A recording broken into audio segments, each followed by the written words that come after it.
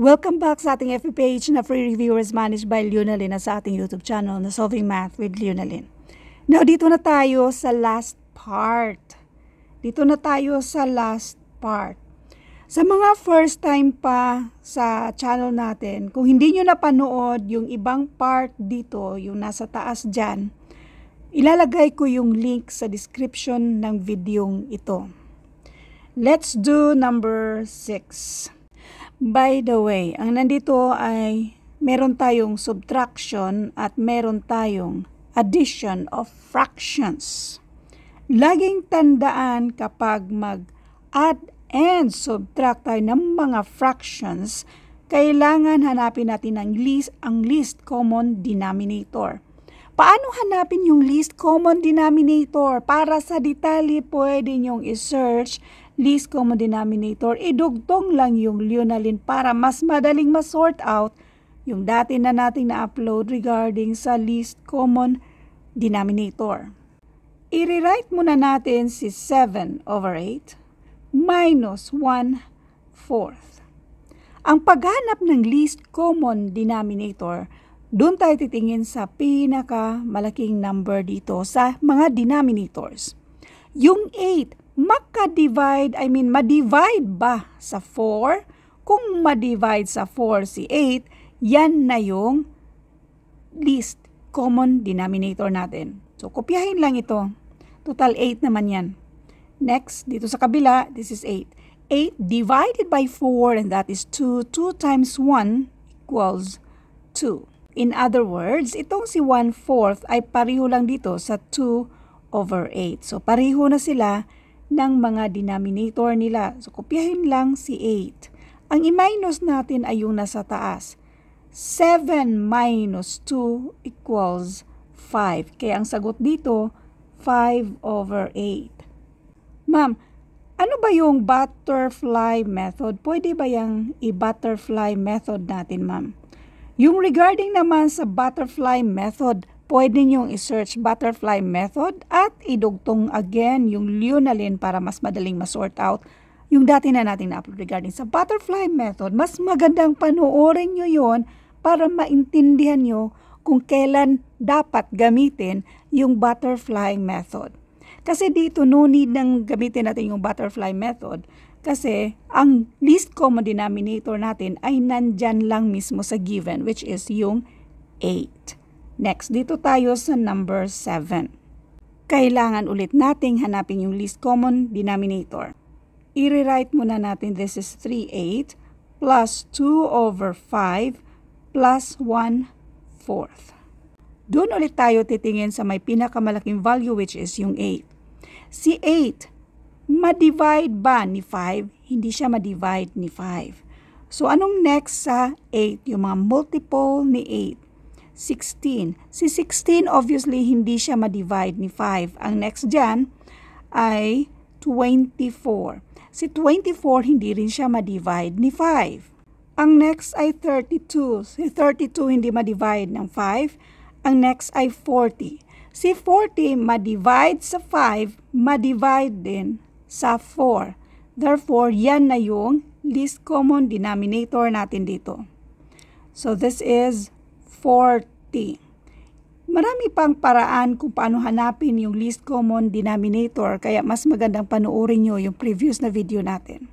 40 divided by 8, and that is 5. 5 times 3 equals 15. 40 divided by 5, and that is 8. 8 times 2 equals 16. 40 divided by 4, and that is 10. 10 times 1, and this is 10. So, pwede na tayong mag-add. Kopyahin lang yung denominator na 40. Yung numerators, yun yung i-add natin. 15 plus 16, and this is 31. Plus 10, and this is 41. Ngayon, itong 41/40, 41/40, ito ay improper fraction na kailangan nating i-simplify. Kasi yung mga nasa choices, meron tayong whole number. Ibig sabihin lang yan, kailangan nating i-simplify itong improper fraction natin. Bakit improper fraction? Kasi mas malaki yung number sa numerator natin kaysa denominator. So, anong gagawin natin? Isang paraan. I-minus mo lang ito. 41 minus 40. And that is 1. So, ang 40, kopyahin lang siya. So, since isa lang yung 40 sa 41, yan na yung whole number natin. Isa pang paraan para hindi kayo malito, ganito lang ang gagawin natin. 41 divided by 40. Ilang 40 sa 41? Isa lang yan siya. 40 times 1 and this is 40. Kaya nag-minus tayo, 41 minus 40 and this is 1. Itong 1 na nandyan, yan yung whole number natin. Yung remainder na 1, yan yung numerator. At yung 40, kopyahin lang natin yung divisor na 40 na denominator. Kaya ang sagot dito, 1 and 1 over 40. Next, dito tayo sa number 8. Which of the following has the smallest value? Meron tayong mga choices dito. So, solution number 1, doon tayo sa mga choices. Ito ay 1/2.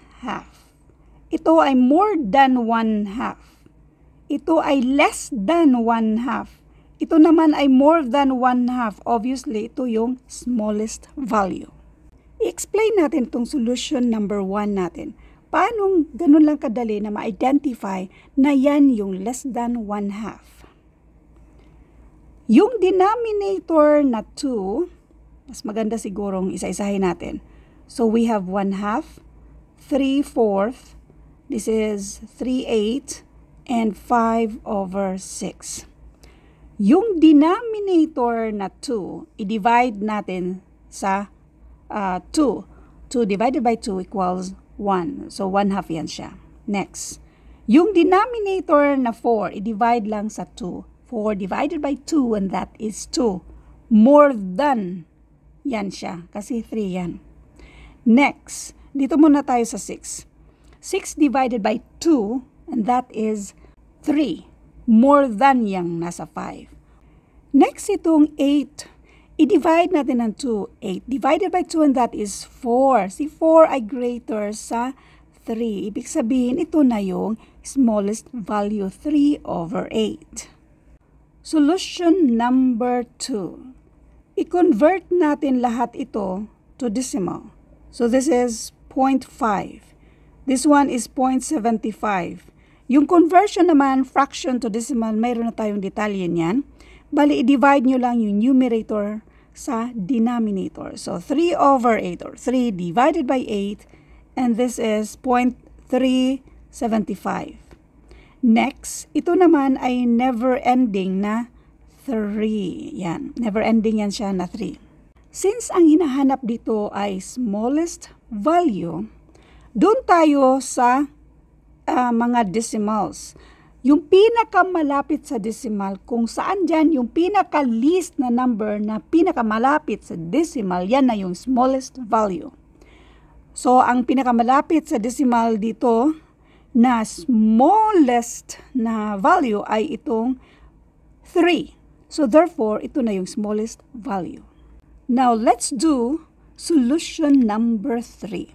Si ma'am, masyado naman marami yung solusyon mo, ma'am. Para meron kayong pagpilian kung saan mas lalo nyo sanang maintindihan ang mga ito. So, mag-drawing tayo lahat. I-drawing natin yung pareho yung mismong sukat nila. Mag-drawing muna tayo. Dito tayo sa 1/2. Ang 1/2 ay yung nasa gitna. So, ito yung 1/2. So, yan lahat ay 1/2. Next, 3/4. Anong ibig sabihin ng 3/4? So, hatiin natin sa 4. Ang 3/4 ay ito yung 3/4. Next, 3 over 8. So, anong ibig sabihin ng 3 over 8?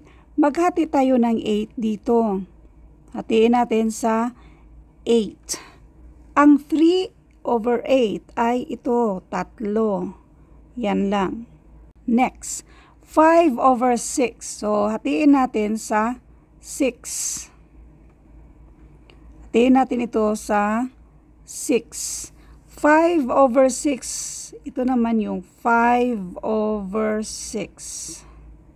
So, obviously, ang smallest value dito ay itong 3 over 8. Ngayon, I just want to hear from you kung saan sa tatlong solusyon ang hiyang kayo. Paki-comment na lang kung saan doon. Next, number 9. So, meron tayong multiplication at division. So, dalawa ang operation na nandito. So, kailangan natin i-follow yung order of operations. So, pero wala tayong problema dito kasi multiplication at division lang naman yan. They rank equally. Kaya we will just solve them from left to right. So, ngayon, i-rewrite muna natin itong 1/3 times 3 over 8 divided by 1/2. Sa division at multiplication of fraction, dito, no need na tayong maghahanap ng least common denominator. Kasi sa multiplication at division of fraction, sa multiplication, numerator to numerator, denominator to denominator, yung pag-multiply natin. So, numerator to numerator, this is 3. Denominator to denominator, 3 times 8, and this is 24. Ngayon, itong 3 over 4, malist natin yan. I-list muna natin bago tayo mag-divide by finding the greatest common factor. So, yung greatest common factor, yung importante dito. Ang greatest common factor ay 3. 3 divided by 3 and that is 1. 24 divided by 3 and this is 8. So, itong 3 over 24 ay equivalent lang sa 1/8. Meron tayong shortcut niyan. Since mayroon tayong 3 sa taas, 3 sa baba, i-cancel out na natin yan. So, ang natitira natin ay 1 sa numerator at sa denominator ay 8. So, 1 over 8. Next, ang division maging multiplication, reciprocal nito ay 2 over 1. So, numerator to numerator, 1 times 2 equals 2, 8 times 1, and that is 8. Malist natin yan by finding the greatest common factor, which is 2. 2 divided by 2, and that is 1. 8 divided by 2, and this is 4. Kaya ang sagot dito ay 1/4. Pero doon muna tayo sa shortcut ulit. Meron tayong 1 sa taas, 1 sa baba. So, i-cancel natin yan. Ito naman 2 at 8. Again, balikan natin yung greatest common factor na 2. So, 2 divided by 2 and that is 1. 8 divided by 2 and this is 4. Kaya ang sagot dito, 1/4. Next, dito naman sa number 10, no need na tayong mag-solve kasi na-solve na natin yan dito banda. 1/3 times 3 over 8. I-cancel mo lang yan siya. Ang natitira na lang natin dito ay 1/8. Kaya ang sagot dito ay 1/8. Next, dito tayo sa number 11. Ito ay number series. Marami pa namang kahalintulad nito, yung mga ganito sa mismong civil service exam.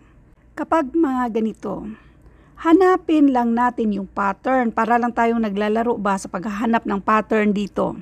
Meron na tayong mga videos kung paano hanapin yung mga patterns, yung iba't ibang klaseng patterns. So, like kung kukunin lang yung difference sa magkasunod na number, yung mga ganyan. So, ngayon, yung pattern, yung obvious na pattern dito, alternate. I-alternate mo ito increasing consecutive numbers. 7, 8, 9, ang next dyan ay 10. Kaya ang sagot dito ay 10. For more examples sa kahalintulad nito, pwede niyong i-search number series, tapos idugtong lang yung Leonalyn para mas madaling ma-sort out yung dati na nating na-upload regarding sa mga number series. Thank you and God bless.